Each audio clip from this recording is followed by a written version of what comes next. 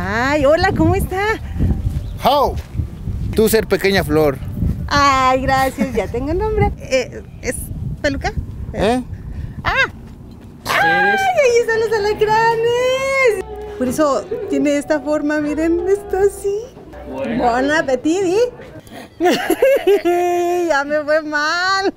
Ese pueblo me pertenece. Eso. Al igual que la ley, la tengo comprada. Bueno, aquí tenemos también el banco. Y esta es mi tarjeta de crédito. ¿Qué te parece, hermosa? Oiga, pues está muy buena, ¿no? Miren, ¿con quién ando? O sea, ¿ando con malas compañías?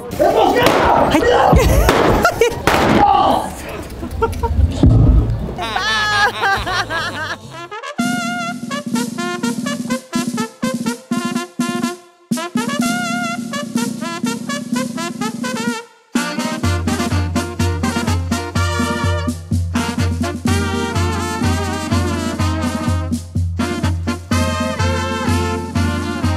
Hola, ¿qué tal, amigas y amigos? Hoy tengo el gusto de saludarlos desde Durango y es que bueno, nos encontramos visitando este hermoso lugar. Aquí es donde se encuentra el Paseo del Viejo Oeste, un lugar, vaya, que es famoso porque es set de películas y aparte, bueno, pues están presentando diversos shows que la gente puede venir a disfrutar en familia y bueno, pues ahora sí que es como transportarnos hacia el pasado y en aquellos tiempos en donde los vaqueros y los apaches se enfrentaban. Así que los invitamos para que nos acompañen en este video y conozcan este bello lugar. Bueno, y para que nos platique más sobre las películas que se han grabado en este lugar, les presentamos a Stephanie. ¿Cómo estás, Stephanie? Hola, muy bien. Muchas gracias por visitarnos. No, Mira. pues un gusto estar aquí donde han estado grandes artistas, ¿verdad? Sí, tuvimos la visita de Salma Hayek, Penélope Cruz.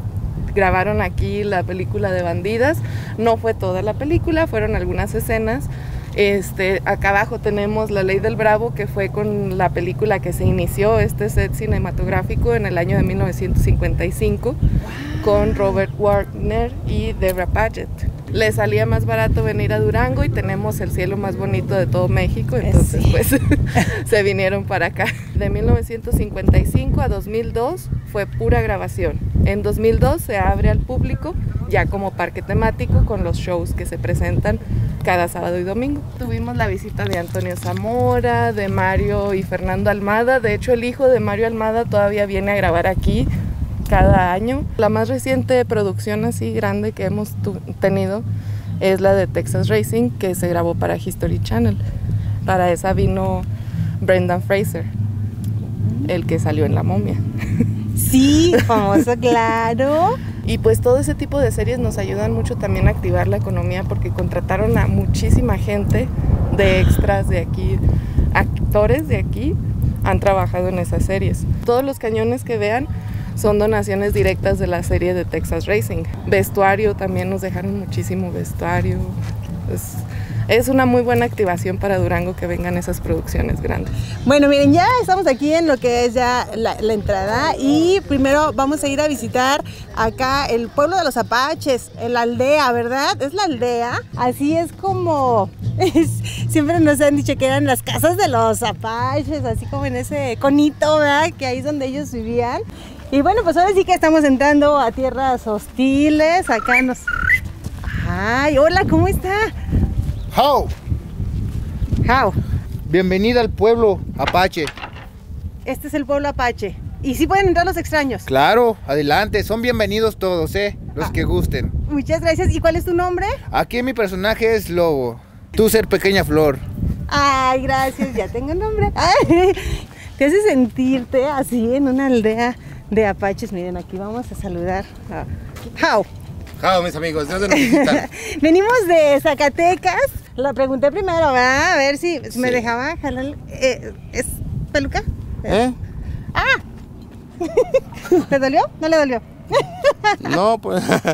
Ahora te voy a tirar a ti a ver si te duele, diga. Claro que sí, mi amigo, aquí está, es pelo natural, aquí estamos ad hoc a las circunstancias. ¿Y acá qué van a hacer, fuego? Aquí vamos a, pues, vamos a quemar a algún que otro reportero que ande por ahí.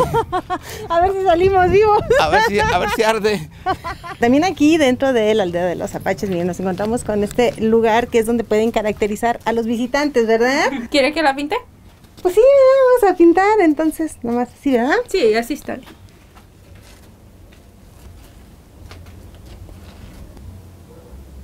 Listo. ¿Listo? ¿Sí cambié? ¿Sí parezco? ¿Sí? Ay, sí parezco. Bueno, ya, si quieren acabar más la caracterización, pueden ponerse sus plumas, ¿verdad? Lástima si me agarra ya un vaquero ahorita que visite el pueblo. Y me va a decir, ¿a dónde vas, Apache? Bueno, aquí vemos la representación de lo que les pasaba a los que eran muy atrevidos y venían a visitar el lugar de los apaches, porque recordemos que ellos eran personas muy recelosos y no recibían aquí a cualquier persona, por ello, pues ahí está, ¿no? Cómo es que terminaban, cuidado con esas flechas. Miren, algo que nos causó mucha risa fue encontrarnos aquí al osito Ted, este osito que es muy mal hablado, pues acá, se atrevió a venir a visitar a los apaches y miren en lo que quedó, pero aún así no quitó su cara de enojo, ese Ted, míralo. Podemos ver a esta brujita que traía ahí su teléfono celular, yo creo que quería retratar a los apaches y vean en lo que quedó. O sea, me llama mucho la atención al entrar aquí a mi mano izquierda, nos encontramos inmediatamente lo que es la funeraria, ¿no? Y desde acá podemos ver algunos féretros, miren, ahí está, ¿no? Padrísima la representación. Ay, es que parezco apache, ¿verdad? Perdón. Ya me fue mal. Veo que formas parte de Telepaisa, Zacatecas, ¿no es así? Así es correcto. Estoy muy bien informado. Su amigo de siempre, Don Hanson Parker, el malo del pueblo, les da la más cordial bienvenida. Y veo que te interesaste aquí por la adquisición de algún buen ataúd, que te tomen una buena medida y ya vemos. Y lo hacen a mi altura. Y arreglamos, claro. Chiquito, para no batallar. Esta hermosa calle, como ya lo empezaste a mencionar, es conocida como la calle Jaguar. En honor a John Howard, pionero que construyó este hermoso parque temático, que anteriormente era un set cinematográfico, no era parque temático, era solamente un set cinematográfico, allá por el 1954. Se filma la primera película conocida como Pluma Blanca, White Feather.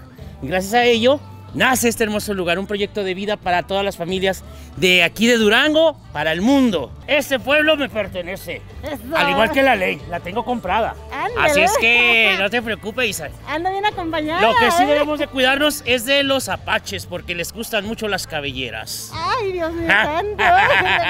Aquí tenemos el famoso Salón del Pueblo. En este lugar, pues me doy cita con mis compañeros forajidos para jugar cartas, póker, y a la vez contemplar a las bellezas, las lindas chicas del cancán, ya que ¿tú sabes qué significaba la palabra cancán? No, buena pregunta, ¿qué era el cancán? El cancán era escándalo. Miren, un gran personaje célebre, el sheriff del pueblo, señor Joel Smith. Hola, señor sheriff. Forma parte de mi gavilla de forajidos. Aunque miente o lo que digo, porque aquí conmigo no hay corrupción. Acá no. No hay. Él no hace miente, nada. como siempre ha sido un bandido. Miente que yo soy cómplice. El dicho de él. al hecho, hay mucho trecho. Pero jamás, jamás. No. La ley es la ley y hay que respetarla. Eso, es el sheriff, ¿eh?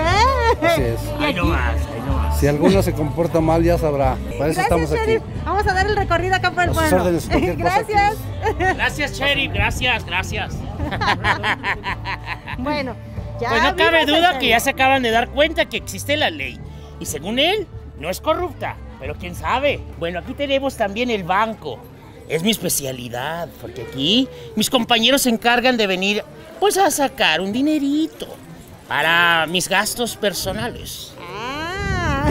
Yo simplemente soy el cabecilla de la banda. ¿Tiene cuenta abierta aquí? ¡Claro! Y esta es mi tarjeta de crédito. ¿Qué te parece, hermosa? Oiga, pues está muy buena, ¿no? ¿Quién Para- se resiste a esa tarjeta? Pues para sacar dinero está pero que ni mandada a hacer, ¿sí o no? Aquí tenemos el Marlboro House, uno de los más excelentes restaurantes que cuenta con este bello parque temático. Podemos encontrar queso flameado, comida a la carta. Ay, qué rico. Precio muy económico y accesible para todos los bolsillos. Miren, él es el juez del pueblo. Hola. ¿Cómo está, señor juez? Aquí en el Hotel Bonanza encontramos las más ricas gorditas. Precios muy económicos y accesibles. Vengan. Y verdaderamente es un lugar muy bonito, emblemático, con algunos Aquí podemos ver los póster sí, de las póster de algunas películas. Sábados y domingos tenemos 3 shows para que se den cita a conocer este hermoso lugar. 1:30, 3:30 y 5:30. Tan accesible es este lugar que existe un transportación gratuita de la plaza aquí al set, del set a la plaza. O sea, quien venga a Durango se va al centro, llega a la plaza. A la plaza de armas. Y de ahí va a encontrar transporte hasta este lugar. Hasta este lugar. O sea que de una manera gratuita. No se le cobra más que únicamente el cover de entrada a este parque. Lo más importante de este lugar, la rica comida. Muy higiénico, muy sabroso, delicioso. Y Tom nos anda dando el recorrido. Sí, pues aquí tenemos comida mexicana. Nuestra especialidad es el pozole, caldo tlalpeño, enchiladas, chiles rellenos. Ahí está. Accesible, muy accesible. Precios muy económicos. Muy económicos y comida caserota, 100% casera. Acá están, miren, tacos. Ricos tacos de alacrán. De alacrán. Y es literal, o sea, no solo que lleve el nombre. Ahí tenemos el alacrán, miren ustedes. ¡Ay, ahí están los alacranes! ¡Mírenlos! Chequen ustedes este Deleites el taco. paladar, hermosa, pruébelo, tenga usted la virtud. Lleva entonces carnita, Es ¿verdad? carne asada, la parte de abajo, cilantro frito, cebolla asada, salsa de chapulín y el alacrán sazonado. Frito y sazonado. ¡Guau! Pero vean el tamaño de este alacrán. Adelante. ¡Ay, no! Pues están aquí, ya saben, amigos. Pero qué valor de Ay, mujer. pero ¿qué tal? Nos vamos a echar un alacrán a ver si no me hago más venenosa. Cuidado con eso. Ay, huele delicioso, mi Tom. Pues ahora sí que... Con todo el gusto, con toda permiso. confianza. Miren, amigos, lo que me voy a comer. Provechito. Y está dorado, ¿verdad? Sí. Está... Por eso tiene esta forma, miren, está así. ¡Ay! ¿Cómo se sentirá cuando ya te lo comes? Bueno, pues ahora sí que... No lo pienses más, hermosa. No lo voy a pensar más. Ay, ya se me anda cayendo el alacrán. Miren, ahí está. Con permiso, ya saben que a mí me encantan los tacos, me encanta comer. Buen apetito. Buen apetito. ¿Y? ¿Quién dijo yo? Adelante. Déjenme ver qué me comí. Pues todo el alacrán. Está tal? crujiente. Crujiente. No, de verdad, ¿Lo recomiendas, linda? muy recomendador. Muy bien. Está buenísimo ese taco. Cuando vengan, de veras, disfrútenlo. Miren, aquí está el otro alacrancito que me está haciendo así. Ven, cómeme. Cómeme, alma, cómeme. Es algo innovador, ¿verdad? Es algo fuera de serie. Agregándole obviamente la salsa chapulín, que es picante o no picante, así se le ofrece a la gente. Me van a dar la razón, amigos, cuando vengan y lo prueben van a decir, ahí tienen razón, ¿verdad? Sí, está gracias. buenísimo, no, pues de verdad, felicidades. Gracias. Y pues yo sigo degustando aquí de mi taco de alacrán. Gracias. Porque Gracias. todavía me queda un alacrán por acá que comerme. Ahora sí se acabó. Acá de este lado vamos a la cárcel para que conozcan también la cárcel. Personas que nos visitan, que quieren sentir la experiencia de sentirse capturados por el sheriff y ser encerrados en los barrotes de una fría y terrible y tremenda cárcel. Aquí los tenemos, miren ustedes, se toman la fotografía de recuerdo y aquí hay sombreros, hay todo tipo de artesanías. Voy a cobrar la recompensa porque ¡ay! Miren, ¿con quién ando? O sea, ando con malas compañías. Aquí está la foto. Aquí es donde dice que se da recompensa. Así que al ratito me voy a ir muy rica de aquí, de este lugar, ¿verdad? Ya casi lo estoy viendo. En la época de oro dorada del cine mexicano, Julio Alemán, el famoso Tunco Maclovio. Acá tenemos Eduardo Palomo, vino a grabar la novela Ramona con Kay del Castillo hace mucho tiempo atrás. Emilio el Indio Fernández, el inolvidable Indio Fernández, que pues bueno, también traspasó fronteras. David Reynoso, Wow. Nick Nolte, acá enseguida el señor John Candy, él vino a filmar aquí Carretas al Este. Bueno. Tenemos la inolvidable Dolores del Río. Sí, claro. Sí, John Wayne era quien buscaba. Acá está de este lado, Sí, junto al arbolito. pionero de las películas western. A él le debemos entonces que Durango sea una bendecida tierra de corte western. Se debe todo esto a algo magnificente. Si te das cuenta, en el área donde te coloques, el escenario es diferente. Pero no solo eso, el cielo es de los más hermosos que tiene la República. Esto se debe a que hace contraste, hace choque, la madre sierra occidental con el océano Pacífico. Esa humedad viene a proyectarse aquí a este lugar y es por lo que los directores, productores de las películas buscan este tipo de luminosidad para sus películas. Esa es la magia del cine aquí en Durango. Si se dan cuenta, entonces, no soy del todo tan malo. No, ya ¿quién viene a ser malas acá? Nos vemos. Bueno, se nos escapó nuestro amigo Tom y mientras tanto venimos a visitar aquí el pueblo mexicano, esta área que se encuentra atrás de la calle Howard. Y bueno, pues ahora sí que mostrando lo que eran, miren, este lado las grandes haciendas, allá al fondo podemos ver las iglesias que bueno, pues por supuesto estaban presentes en todos los pueblos. Una casa grande, también una casa ya que vemos, una casa elegante y bueno, pues ya para acá vemos ya ahora sí que las casas un poquito más sencillas. En este lugar, como podemos ver, también bueno, hay paseos, hay ponis para que puedan pasear a los niños, las carretas, porque bueno, pues esa experiencia de subirse a una carreta de aquellos siglos, pues es otra historia, así que pues algo de lo que puede disfrutar al visitar este lugar. ¡Ay! El show está comenzando, están presentando una parodia del llanero solitario y bueno, ahorita ya vamos a ver aquí a los artistas así 100% en acción. Se divierta, conozca el paseo viejo ya sea.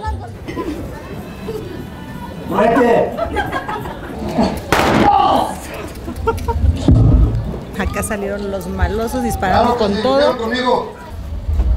Pero ahorita le traemos su dinero. Les vale, ¿entiendes?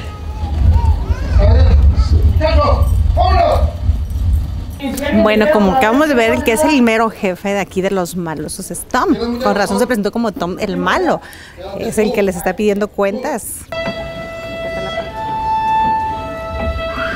¡Vale, los muertos! Haber sido presa de Windigo. Por lo que vemos, el Apache se acaban de indignar, está enojado porque los mataron. Pero ya encontró el billete. Se acabó la tristeza. El reloj también. De oro. ¡Espera! No, tú bajaste. ¿Por qué? Haber sentido raro. Acaba de salir Tom, el mero jefe. Lo vi todo. Mataron a mi hermano.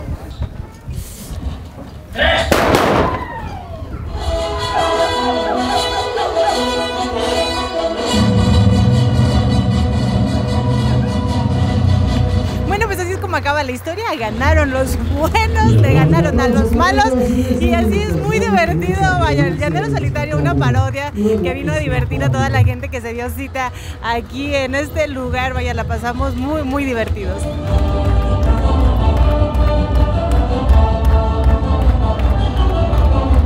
Acá podemos ver a todo el club de malos que fueron los que asaltaron. Y bueno, miren acá, no pueden faltar las fotografías también. Acá también las chicas de Can, miren, acá también listas con las fotos de este lado. Bueno, y ahora sí capturamos al maloso Tom, ¿eh? Ahora sí, porque era el más buscado por acá, el jefe de los malos. Miren. Acá lo traemos con este tremendo rifle. ¡Ay! Cuidado. Pero lo que sí quiero decirte, hermosa, que contamos aquí con la presencia de alguien muy especial para mí. La hermosa madre de Vanessa Quiñones, que comenté anteriormente. Tenemos las tazas de algunos de los actores que han estado aquí. Este es el actor más antiguo.